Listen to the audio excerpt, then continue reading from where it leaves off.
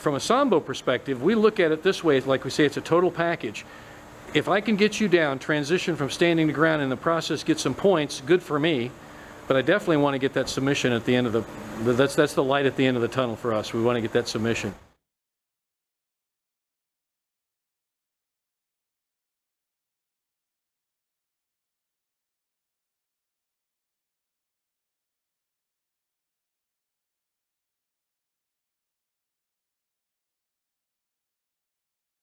So the basic idea here is I'm going to get one of my legs in front and then the other one comes around behind, and then you just scissor him backwards. Okay, an important part is to hang on whichever grip you're using on the lead arm. You want to hang on that a little bit so that you get him down on his feet so that you can sweep him back. Now the nice way to do this is to post a hand down. So we're going to step in front, I'm going to post my hand right there, and then as I sweep back, that allows me to take the majority of the pressure here and not twist on Goose's leg. Or if he twists out, it gives me more control so that I don't mess up Goose's leg inadvertently. Okay? Yeah, this is again the more basic way we're showing right now. Yeah. Right. So get a grip, okay, hang on that grip, step across, post, foot back, other leg high, and over. And the reason we do that a lot, because in Sambo, we look at it as a throw, a takedown, as a transition from a standing to the ground. It's a total package, like we like to say. So often you get points for that, of course, as a throw, but you also set the guy up for a nice straight knee bar, ankle lock, heel hook, whatever it may be. So can you follow through with just a real basic, show the real basic straight leg lock from there? Okay, so I'm going to go for a basic ankle lock. Okay. So again, step across, we're going to post down, back, sweep the legs out, catch as he pops down, okay? It's literally as easy as just shooting my arm across as he falls down. Then we collect, sit back, and finish.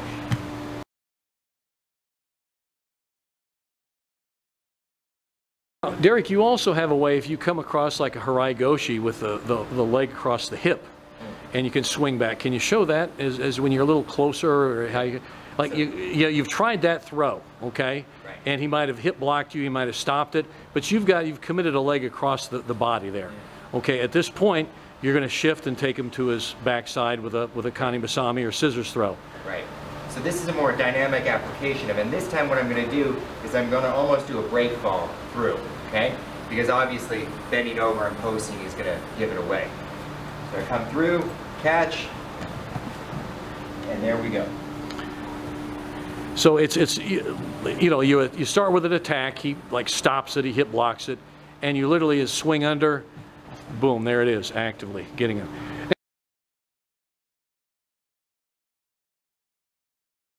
Now, you threw him to the backside, and that's great, but you can also take him to the front. Basically, what we're going to do is a scissors throw here, everybody, and we're going to take the guy to the front or kind of roll him to the side, ending up in a nice leg submission. So that's the point of what we're going to do here. So whichever one you guys want to start with that. I'll go first, and I'll let Goose go ahead and finish up. The important difference between this one is that as I'm coming across, I'm going to catch his far ankle, okay? So I'm going to go through relatively slow at first, and then we'll speed it up a little bit, okay? So I'm going to catch, post here, and when this foot slides behind, I'm going to reach across and grab that far shin or far ankle, okay? Slide through, catch, pull. And as he comes through, I'm going to belly down. See how I can roll over my head? I still have his lapel right here, and where is his ankle? Right where I want it to be, in my armpit. So as I roll up, I catch, slide through, and you get the tap. Show us one more time, a little more dynamic, and I'll try to get a better angle here. Okay, there we go. And you sit up through. Let me key in. I didn't do a very good job. Sorry, YouTube folks. I'm going to get a back view. You start the same position you did. I'll come from a back view so we can see the finish leg lock. Okay, so when you're ready, you go right ahead.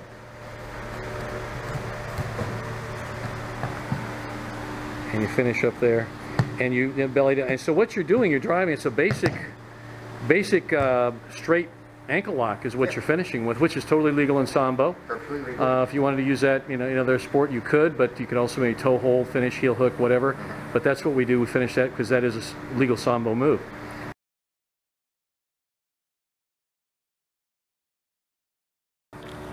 Now, this is basically the same thing. You're trying to reach for the furthest leg, and instead of grabbing here, I like to grab the opposite lapel. That way, as I'm going down, he's already leaning forward. As I'm reaching, he should roll with me. And here, his leg is already tucked in for an ankle lock. Nice roll to that. Let me come around to the other side here, guys. So you could also have it on the same side, but it's more preferences in this case.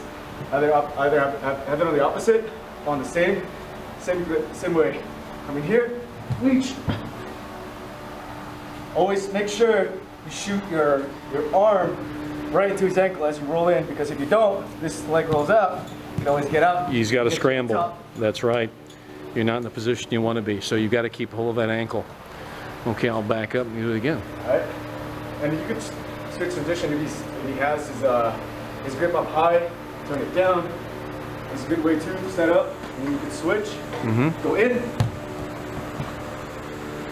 Let me get Kian on that finish position so you can see, everybody see how he's using his legs to trap. Look how close his knees are, really kind of bundling in Derek's legs, and then he finishes with a good straight ankle lock in this particular case.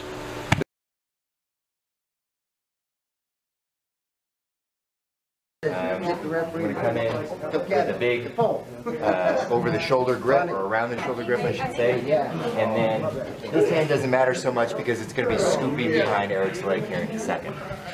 When I hop up, this leg comes across his belt line. This hand is going to scoop behind his knee, and then this leg is just going to fold up.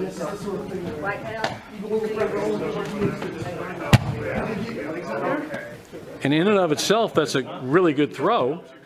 And like in Sambo, you can pick up a good 4-pointer from that.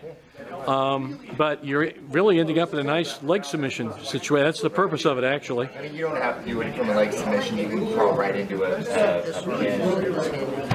Like that. And either way, it's a throw and a transition, because you really have plans for them at the end of that movement. And you could like really leg lock, or really get a nice pin as well, but in the process get some points for the throw. Let's watch a few more, guys. Just practice and have fun. I'll video. Get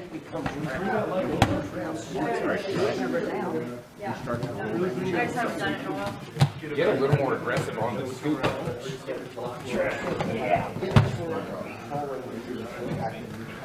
That leg has like all of the weight. Jump on that like everybody's weight.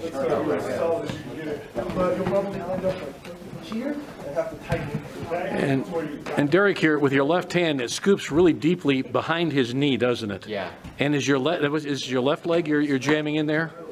Okay. Your right leg, yes, your right leg, yes. Your left leg goes across. I'm sorry, yeah, my mistake. Try and get kind of right there. Sometimes it floats a little bit farther back, but I'm going to hang on to this grip and allow it to kind of pendulum swing down and hook as deep as I can on the back of the leg. Okay. Just count on having to grab it. Yeah, from that angle, you get a good angle from this back side. Shows how you hook and also jam your leg under. You can do that with pushing to the right.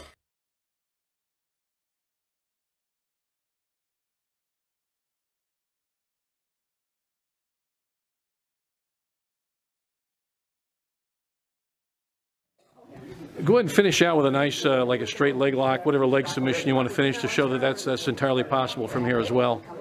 And there's your knee bar. So really, again, we can use it as a good throw for points, and certainly finish a nice transition to a leg lock as well, and maybe even a pin.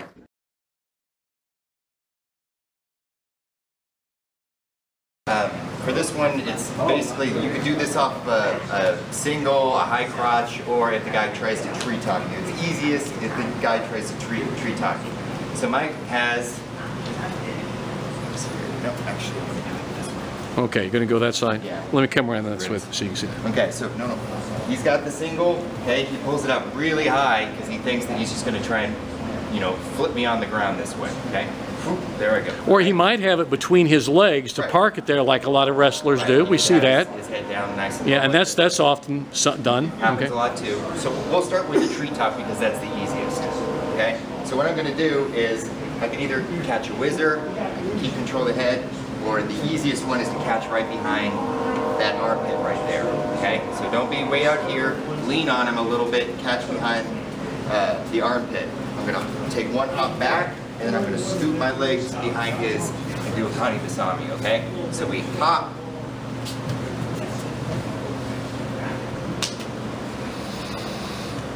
We have two things, actually three things going on here. Derek wants to get out of that high leg grab, that treetop stuff, okay? Number one, we're seeing that. So how can I get out of that? He's gonna take me down. Number two, he said, I want to get him to the mat. So he's gonna hop back, and notice when he does hop back, he posts on his hands if he needs to, on his left hand, to swing his left foot back, get the Kani Basami, the scissors throw. Third thing he wants to do, finish with the, in this case, the ankle lock. But you could just as easily go into a heel hook. Heel hook or, you know, whatever, but yeah, probably heel hook or ankle lock, toe hold. There you go. Now, watch how he finishes, how he actually gets the scissors throw. Now, when he hops around, look at the body position. Okay, so foot's as close to getting outside as I can. You might not be able to get way over here, but get as close as you can, okay? Then as you take a hop, I'm gonna guide my leg behind him, and if I need to, I'll post. Technically, you don't need to post, but it helps to get your confidence up with this move, okay? And also, I'm keeping him nice and tight, okay? So I've hopped out, boom, I'm gonna hop up, swing behind, post if I have to. Okay? And as soon as I hit the ground, I'm hooking that near side leg. Okay? If we have to, we're gonna lock him back in. Now, with that, in this case, Derek's left leg, when he shoots it behind, watch what he does with his foot to manipulate Mike's leg. He comes back and watch the ankle action. Now watch that foot. See, boom. See, he chops it. And you want to kind of lift up a bit, scoop in on this ankle, bring it all the way over, finish. And this is a common position. We get caught with this. Everybody gets caught with this. And here's a good counter for that. You know, the high leg they grab, and you catch it. Okay, you'll see this in any form of combat sport, you know, that's legal. Wouldn't be legal in Judo. Kani Basamis aren't legal in Judo, but certainly Sambo, MMA, submission grappling, you know, whatever. Yep. Okay, we want to try that, guys? Let's give it a go.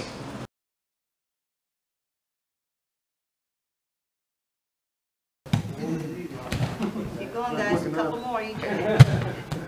So basically we're doing an inversion into a Kani Basami. So the idea here is I'm going to do a lunge, and then I'm going to do what we call a sideways roll. Could be a Granby, depending on the way you think of things. I'm going to get completely inverted, like this. Okay? I'm going to use this hand to bring my feet all the way around. Okay? So, you do a complete 360. You bring this foot across his waist. This foot comes behind his knee, and that creates the Kani Basami effect. As soon as we hit the ground, you lift, hide your feet, dig in for the ankle lock, or the inversion. Okay. So that is really a nice spin into that lacing of the leg, or Kani Basami, you know, leg entwining. Right. The important part is that the inversion, as well as that the hand on the knee that you're attacking. So when I come through, that's going to elicit reaction, but it also lines me up halfway in between. I split them down the middle. Then as I get inverted, I'm going to scoop.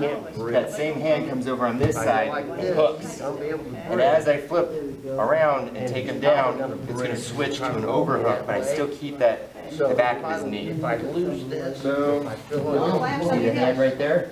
switch, Okay. then I gotta be ready when he goes on. Go up, down he goes. Notice how when I come around, the hand is automatically there because I just turn in a complete 360. Lift and hide, slide through for the ankle lock, lift and slide through for the inverted. Okay, right. So one more time through.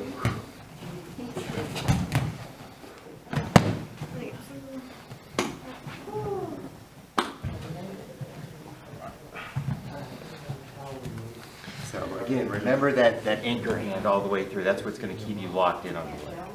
A lot of people will have trouble with this on anchoring that initially and getting that head so close in. Right. What would you say to help somebody new that's really trying to master this, watching this video right now? Number one, it's easier to start with getting inverted and going for the inverted knee bar. Because really, that only takes 180 degrees of rotation rather than, 360 plus adding a Kani Basami effect on the end. But if you want to jump right in there, go for it. We're going to hitchhike, okay? So we come in, make sure you at least tap that leg when you're starting out, okay? So lunge in, tap the leg, elicit a reaction, and then hitchhike, okay? Give me a ride. Hitchhike this way and then hook the back of the knee. Hook the back of the knee as I come around here, okay? I'm going to pull my head on the other side, okay? And then bridge my hips up, okay? Hand still there. Down he goes. Pull that knee down towards the floor to get the nice 90-degree effect. So you'll probably land right about here, pull it up and over.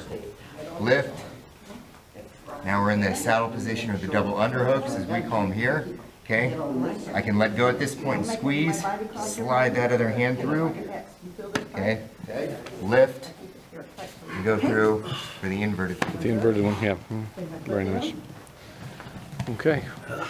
So it's not a momentum move, and it's not something that requires you to be very bendy. It still requires control, and that underhook or hitchhiking hand is your control point. So if you lose that, you're probably not going to get this unless you're very athletic. Correct, correct. And one of the key things we always say, for any of the new guys out there, stay around. You're staying around the entire way. That's helping you get in there, compact, roll under them, control the movement. Okay, thanks a lot.